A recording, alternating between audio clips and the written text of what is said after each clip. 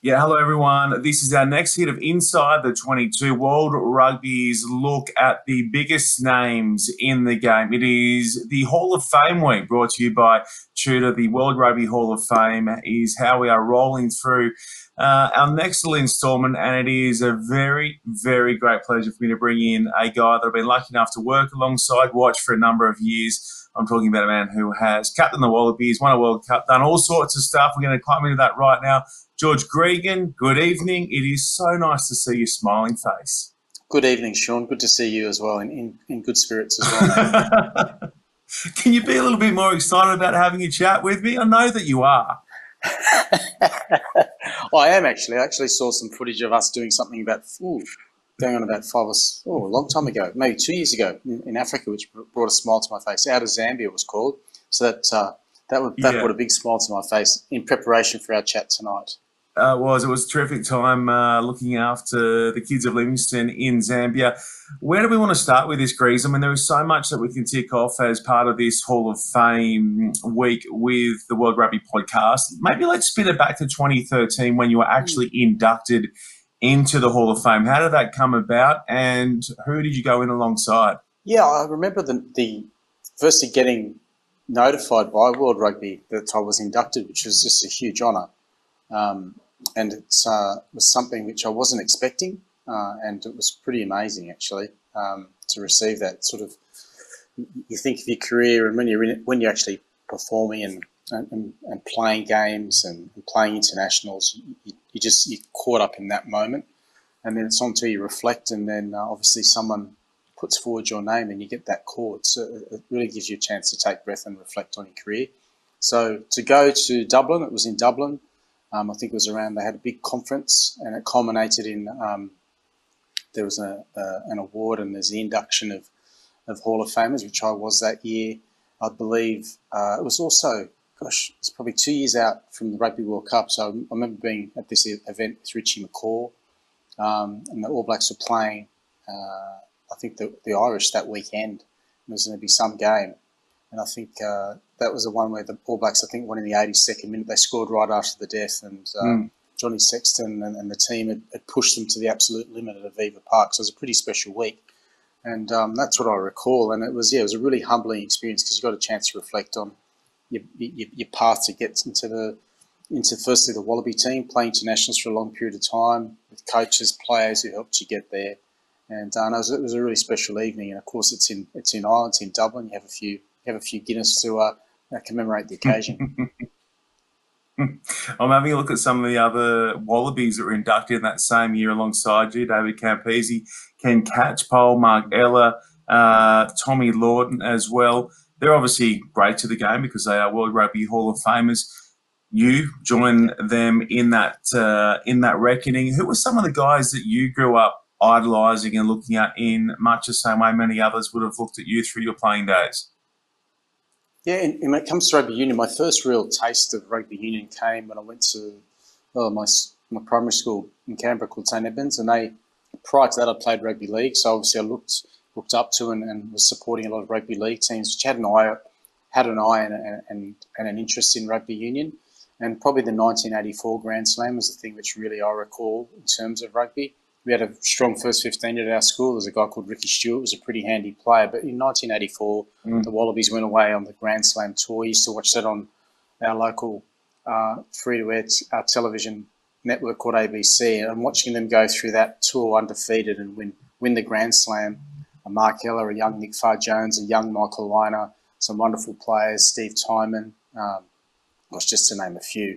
Incredible players who had a wonderful career with the Wallabies. But that's when you look at it and you go, wow, wouldn't that be an amazing thing to be able to represent your country wearing that incredible historical jersey, which is the Wallaby jersey, and do something special with a group of your mates, which is what really resonated with that 1984 Grand Slam, which was coached obviously by Alan Jones. And it was a really special moment in Australian rugby. So 1984 is kind of the benchmark for you going through. That's kind of your kick point. You see a lot of idols there and that type of thing. Which tour or which run of events was kind of your moment where you felt like your teammates and yourself had emulated some of what that 1984 team had done in terms of achievements. Yeah, that 84, gosh, that's a pretty special team, isn't it? And that's a pretty special accomplishment. I don't think there's been there has been a Grand Slam tour. I think Bobby Deans took his team, was it 2010? They had the Grand Slam tour, but they weren't able to win all the test matches. It just shows you how difficult it was. I remember going in 1996, it was the first professional tour the Wallabies went on, once rugby went from amateur to professional. That was an undefeated tour. We played midweek games, we played test matches. I think we played everyone but England, so it wasn't a Grand Slam tour. So that was the closest. But there's a number of players playing over the course of that sort of 6-week tour. So that was a pretty good accomplishment too. But to me, I think to put it in, to compare it, to be fair, would probably be the World Cup for us in 1999. That's when you realise you've gone into, a pretty special part of rugby history when you do something like that. And we were undefeated, so we sort of took a leaf out of their book, but it was a World Cup, which is pretty special. But no, I would love to have played a Grand Slam, actually. There's a lot of things that you look back on, you have no regrets. Not that I have any regrets about it, just didn't work out. It would have been great to have done a Grand Slam tour, to have played all those traditional rugby nations in their neck of the woods. Going back to the World Cup, what's your overriding memory of 99, of that campaign? What jumps out at you more than anything else across that 8-week period over in the UK? The 99 campaign, there's a few things which jump out. Like, we just enjoyed ourselves. We enjoyed the experience. We're based in Ireland for the first probably month, which was great for our pool stages. We were in Port Marnock, about 25, 30 minutes out of Dublin. We were staying in an old manor, which was called, which was just ideal. And down the road for the golfers of us, there was the old Port Marnock. We were staying on a golf course, so that was good to get off. But we started the tour with a lot of fun. Like, it was relaxed. We knew we were there to do business. But what I think probably which stands out most to me with that group is the ability to really switch on and be really focused. But then when we didn't have to, we just enjoyed each other's company. And there's lots of that. We'd go out in groups of 6, 7 people, 6 to 8, and enjoy and become locals like we were. And it just felt like we were on tour having a great time. But when it was time to lock in for training, then going into big games, and probably the first real test for us was playing Ireland in Dublin at, obviously, Lansdowne Road in 1999. And they're the sort of games that if you're going to be serious in the World Cup, you had to be able to deal with and cope with it, and then execute really well under pressure. And the team went through that game, and I think that was probably the start of it, of that group really believing, hang on, we can potentially get this done, because we had a really good big match temperament, but also a really good ability, as I said, to switch on and off. It was a really enjoyable tour. Like, there's lots of laughter. There was lots of enjoyment within the group. But as I said, you got to balance it out with being serious, and we did that really well in 1999. So it started nice and loose, and then it culminates kind of with the tournament-defining try scored by the Melon, Owen Finnegan. He has dined out on this time and time again with me, without after speaking, that kind of thing. He can recall it millimetre perfect over and over again. What are your memories of your pass to Owen Finnegan to set him off towards the line against France to eventually win the William Webb Ellis? Yeah, I remember it was a play we'd been using, like, not just for the World Cup campaign, we'd been using it for a couple of years, that play. And obviously he was like the super sub. He'd come on with maybe 25, 30 minutes, like they call them the finishers now. So he'd come off and do that from the bench. He had a really important role to play, like everyone did in the squad. But his was definitely that, and then provide an impact and keep his discipline, which he didn't do the week before. Hence, we played an extra 20 minutes against South Africa when we had to go into an extra time because of him. We let him know. We still let him know that we didn't have to play that extra 20 minutes if he just had some discipline.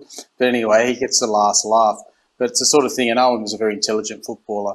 Like, he definitely, his head looks like a rugby player. Definitely, that's why he's called the Melon. It's about the size of 2 Gilberts. But he's very intelligent, and he liked that play. So he's coming on and he's sort of saying, Griggs, let's trying to make the 6-man call. So we'll get to it. I'm like, you've been at it for 2 minutes. We're going to get to your play. So it sets up nicely. We've been building, we've been going off the top. Anyway, we call that play, and he ran that line well. And of course, he ran that line well because it was a perfect line for him, and we'd run those sorts of plays for him for many, many years. So there's a nice sort of, combination between he and I, and the rest is history. He probably shouldn't have only ran He should have run over the little halfback who sort of got out of his way, didn't even attempt to tackle him. And then everyone else sort of ran as though he must have stunk or something. But he ran about 40-odd metres further than he should have. As you said, he's been dining out on that try ever since. But it was a moment, it's funny, even me talking about it in a joking kind of way now, when he actually got over the line and that try was awarded, that's when he actually took a breath as a team. We didn't take a breath. Everyone was really excited because you knew then, like, we're going to be world champions. We can't lose it from here. We're going to win this game. And that was pretty special. And, and of course, Owen was the try scorer.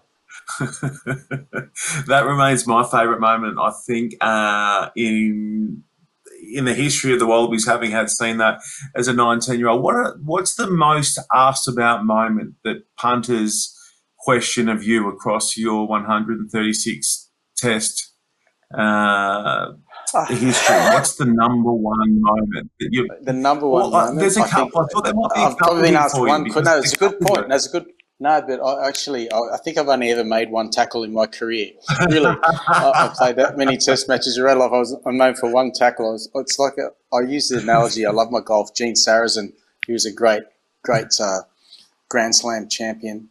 He won Masters. He won US Opens. He won British Opens. Little Gene Sarazen, and they asked him the question. He says, "I only get remembered for one shot at Augusta. I think he hit his forward turf rider over the 15th hole." Par 5 and made a double eagle on albatross. And everyone talks about that every time. Even now, they still talk about the great Gene Sarazen. But he won a lot of tournaments. He just didn't hit that one shot. He hit a lot of great shots. But I get the tackle in the corner, Jeff Wilson, 1994. And that stadium only holds 40-odd thousand. Oh, it's knocked down now, but it only, at its peak, it held maybe 42,000 people when it was absolutely packed to the rafters. And I swear I've spoken to maybe 80,000 people who sat in that corner where I made the tackle. So I think that's probably the question and the moment I get asked about the most. Nothing else really. I know that you and a number of those guys that used to play against are all quite tight now. You catch up around the world, around World Cups and Bledisloes and that kind of thing. Has there ever been a moment where you and Jeff have been in the same bar together or a restaurant or on a golf course and someone's fronted and seen the two of you in the same place and said, look at this? It has happened a few times. Like we did a lunch years ago. It was a corporate lunch, but that was more people coming up to hear about it. It was 20-year anniversary of it. I don't think we'll do – I said we'll do it once only, mate, and because he copped a bath. But he's a really good sport about it. He should have never been in that position. He sidestepped about 6 of our defenders. I shouldn't have had to make the tackle. I shouldn't be talking to you about it, Shawnee, to be fair, if everyone else has done their job. I kind of joke about that. But we like to play golf. He's a really good golfer, a handy golfer. And so when we met each other around the world, beating New Zealand, Australia, and even parts of during that Rugby World Cup in 2015, we take our sticks. And, yeah, people do remember it. And it's nice, but it's a long time ago. It's a bit of history between us. And as I said to many people, I said, look, it doesn't come just down to that one game or that one moment. There's plenty of great experiences we had against each other. And more often than not, I was on the wrong side of the ledger when we played the All Blacks during that period. They're an amazing team. Like they've been an amazing team for the past decade, but historically they've always been like the team which, you gauge where you're at. And that was no different in 96, 97. Like we started our careers at the same time, so we've got that history together. But yeah, more often than not, it's on the golf course, and people say, "You guys you play against each other and you play with each other." We often do pair up actually to try and beat Marshy and whoever he's playing with, Marshy and Cullen. More often than not with Cullen, you're normally handing over the money when you play against Cullen. He's too good. I'll get to the golf in just a second, so I want to spin it back to the afternoon that you spent in Japan last year with some of the world's best golfers and world's best rugby players. Across that career against New Zealand, so 13 years in Wallaby colours against the All Blacks, is there any one game outside of that moment that you had in 94 at the SFS that stands out above the rest? Yeah, they're always, the thing about those All Black games, they're always fast and furious. That's the first thing I remember from the first one. David Wilson, Jason Little, the David Campeses, the like. They all said, these games are based on instinct. Like really just trust your instincts because everything happens so much faster. And it was the best advice I ever got. So you don't have too much time to overthink it. You've really got to trust yourself and back yourselves and your teammates around you. And that was no different. But and that never changed from 1994 to when I played my last one against them in 2007. But probably the test match which really stands out to me, unfortunately we lost it at the last play of the game. Jonah scored in the corner, but it was probably the best test match I played in my whole life, in my career rather, and my whole life. It was 2000 at Sydney Olympic Stadium. It was just prior to obviously Kathy Freeman doing her thing a few months later and winning a gold medal, running around the track in the 400 metres women's final.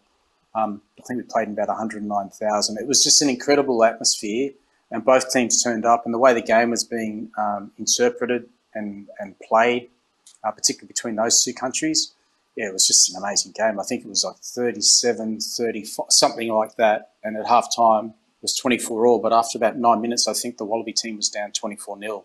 We fought our way back to get back to all square at half time, which is a hallmark of that team. We played 80 plus minutes. And then, we came up play short. We were leading with the last play of the game, and they were too good. So that still rings out as probably the best All Blacks Test match I played in. Played some humdingers, but that one really stands out. Even though we didn't get the chocolates at the end of that night. Yeah, no, hell of a game. I want to spin it back now to, as I said, to last year. I've spoken to Brian Habana a lot about this, and I'm talking about the golf afternoon that had 4 ex-players, top-line rugby players, partnered with 4 of the world's best golfers, and he tells the story very well. So I want to get you into it because I know you love your golf. What can you tell me about how it all unfolded last year when you're in there with Tiger and Rory and the rest of the gang? Yeah, well, it was amazing. It was the Zozo Championship. It was just after the quarterfinal weekend. So obviously Australia got knocked out by England. So Tins was on a high. Brian Habana was on a high. We were licking our wounds, and and so was Drico. So half of the 4 ball were sort of just there, but like we were all on cloud 9 because like we're there for the golf and we just golf tragics. And the chance to play, it was a par 3, the 7th hole, and it was I played with Jason Day, Tins played with Tiger.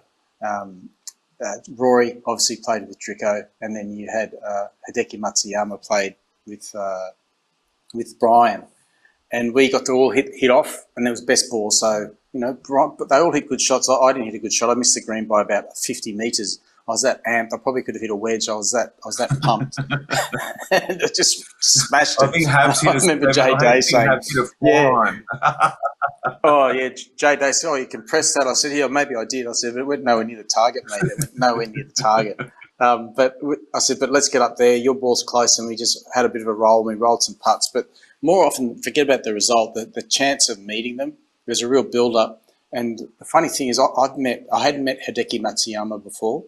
I obviously met Jason Day. I've met Jason Day in Australia, going back to the PGA, but also met him in Congressional 2011 when he was just starting, like becoming Jason Day, the international legend that he is.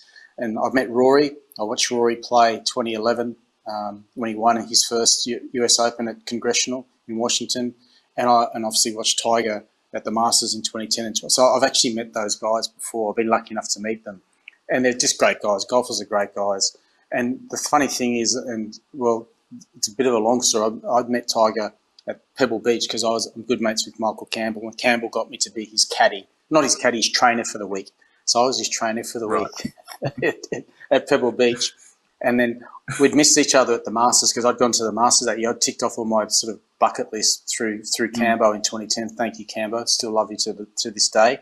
And Steve Williams saw me at the Masters, but that was Tiger's first tournament back, and he had all this security, so I didn't get to meet him. I'd seen Scotty before, and he was on the green, and coming up to these people, dropping all these names, like I said, but it's true. I am a golf tragic. And then Steve Williams comes up to me at that airport in 2010 and says, "Hey mate, you missed Tiger. You can't wait to meet you. You're gonna be at the US Open." I said, "Yeah, I probably will be." So fast forward to the US Open, we're on the range, and then Steve Williams waves me over and I come over because I think I was stretching Cambo at that stage. and then he says, "Tigger, turn around." And then Tiger turns around, and Tiger's hitting these beautiful 8 irons to within about, a carpet length of the hole. Like it's unbelievable. And I'm saying, wow, look at this. Seeing them hit the ball live is amazing. That's what was amazing about that day. and he's hitting it. And then he turns around. He's got the big glowing teeth. And obviously Steve Williams, a proud New Zealander, loves his All Blacks. Probably been feeding him the New Zealand All Black propaganda. He turns around. He goes, "Oh, great to meet you. I've heard of the world champion trash talker in world rugby." I looked around at him. I said, "Have you been listening to this goddamn Kiwi?" I said, "Are you serious?" I said, "Don't be listening to what he has to say." I said, "That's so untrue." I said, "He's just a bit sour sometimes when they lose. They don't always win, Tigger. I know you'd like to think you always win. Sometimes you lose." We had a bit of a laugh, and that all started off the banter. And I said, "Oh, well, mate, I missed you in the Masters." I said, and I didn't see you on the Sunday. I said, "I hope you're going to turn up and be in contention this weekend." I said, "Because I'm here, obviously, backing my man Cambo." I said, "But I want you to be in the mix." He says, "I'll be in the mix." And then we turned around, and he remembered. So you fast forward to Japan, and he comes over, "Hey, George, how you doing?" And he remembers just about everything from the conversations. And he's a really, he's just like, as I said, all the golfers are no different to Rory, because I'd met Rory in Abu Dhabi. I'd met him when he obviously followed him when he beat Scotty at the 2013 Australian Open. And just really, it was an amazing day to be with those guys. And we're all on a buzz, I remember seeing Dorse, Grayson was there. You had Smitty. You had all the rugby blokes who loved their golf, just watching inside the ropes and just being with the guys, having an afternoon of just pinching yourself. It was a pretty special day. I'm glad you recapped that story around Tiger, because that's what Hab said. He said when Tiger came up, he made a beeline straight for you, and everyone else kind of like parted, and Habana was like, "Okay, all right, so this is how it's going to be." So George and Tiger are mates from going way back. So I'm glad that you've managed to put some clarity around it. Hey, what we normally do with the World Rugby Inside the 22 chats is I kind of round it out with a couple of quick fire questions at the back end that aren't necessarily just rugby. So we're going to stay with golf, George Gregan, and I'm going to ask you this question. What's one golf course all golfers or tragics should try and play or put at the top of their bucket list? I've never done it, but I think you've got to play the Royal and Ancient. You've got to play St Andrews. That's the home of golf. I think that's something you've just got to do. You've got to tick that off. Okay, that's an easy one. That's an easy jump shot over to Scotland when the flights are up and running again. You get one rugby do-over, good or bad. So you get to take a mulligan on one of your rugby moments, good or bad. What would it be? I'd probably go back to a test match. It seems quite silly. 2005, I ran out, I think, against Tana's All Black team in Eden Park, and I forgot all the things. I didn't have my jersey on. So we take off the tracksuit. I still hadn't put...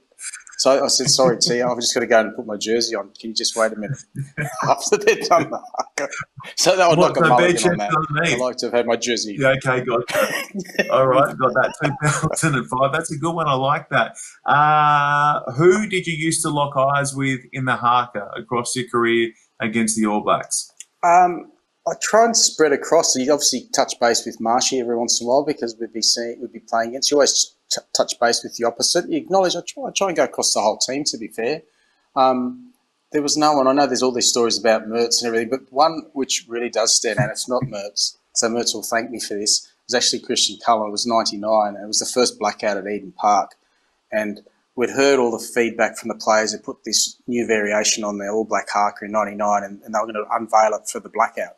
So they're doing it, but obviously I know Cully likes his sleep, so Cully must have maybe slept in or bypassed some of the rehearsals, because they're in the kamate, and he's sort of doing the quarter, and he's out of sync. And then it's quite obvious he's out of sync, and I'm looking at him going, like, "What are you doing?" And then he obviously knows I'm looking at him. And as we always did, we'd catch up, win, lose or draw, we'd catch up afterwards. And I said to him, "Mate, like, seriously, what was that effort?" And he says, "I don't need to cop anything from you. I've copped it from my team. We had a win that's all that counts." He says, "Stop looking at me when I do the haka." And you still get to go at each other on the golf course around it as well. There's two to run for you, Gregs. The next one is, I know you're a really talented cricketer on the way through. Who's one bowler, alive or dead, that you would love to have faced? Oh, gosh. I was lucky enough to face Glenn McGrath a couple of paces indoors. We had a little cross promotion in 2005, which is pretty good. But I loved that great West Indian team. Like, you had your Joel Garners, you had, Michael Holdings. I'd love to face Malcolm Marshall, just I would have liked him to pitch it up. He bowled some incredible bounces to make sure it was a half volley. I just love to face Malcolm Marshall. To me, he just epitomised what a West Indian fast bowler was. He looked uber cool. He had the chain on, he had the bracelets, and he just came in and bowled 1,000,000 miles an hour, and then just took his hat and just walked back to fine leg, and it's like he was just going to get back in the hammock and have a Karuba Ramban. I'd like to face Malcolm Maxwell. Not Malcolm Maxwell, Malcolm Marshall. Malcolm Marshall, I gotcha. And last one to round out our Inside the 22 World Rugby podcast, George Gregan, the grandkids a few years from now are playing up, and you get to punish them with one George Gregan highlight on loop, on repeat for a whole day. Which one would you choose? Which one would I choose? It might be. You've done some nice little some banter about respect, because I think you want to teach the kids respect. Just me not respecting or being a little bit agitated towards my lovely friend Andre Watson. What a great referee! What a great man old Andre Watson was. We had some run-ins. But I'd like that one where he tells me and he's pointing at me and I say, whoa, don't point at me. And I'm saying you've got to respect the officials. That would be it. Respect the officials. So there's that point. Respect the officials, kids. Grandkids, you've got to respect the officials. Don't do what your grandfather did with Andre Watson. You must respect the officials. Didn't you then ping him with a ball not long after that over in Wellington at some stage? His memory gets me right. Circumstantial evidence. I think a lot of halfbacks, referees, and that's the whole thing of position. They do it very well these days. But I think it was all that whole amateur, like just passing lanes. And Stevie used to play really flat. So I used to put it out in front, and sometimes the refs got in the passing lane. Paul Honus was another one who sometimes found his way in the passing lane. They learned pretty quickly not to get in there. Too good. Gregs, that's it. That's you done and dusted on World Rugby's Inside the 22 podcast. As I said, it is World Rugby Hall of Fame week, thanks to Tudor. And thanks to you, Gregs, for giving us a little bit of your time. It is terrific to see your smiling face and hear your voice again. Good on you, Shawnee. Thanks, everyone. Pleasure to be on the show. Take it easy. Take it easy, mate.